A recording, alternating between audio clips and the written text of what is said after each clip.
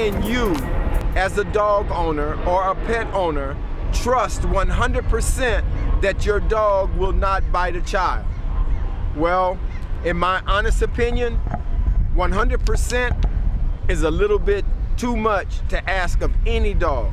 The dog might be getting a little bit older, where they tolerated kids in the past. Now they're less tolerated of kids. The dog might have a toothache, a bad tooth in his mouth. There may be something going on or some sort of irritant that the dog is going through and feeling. So you have to put it into your mind that you cannot trust this dog 100%.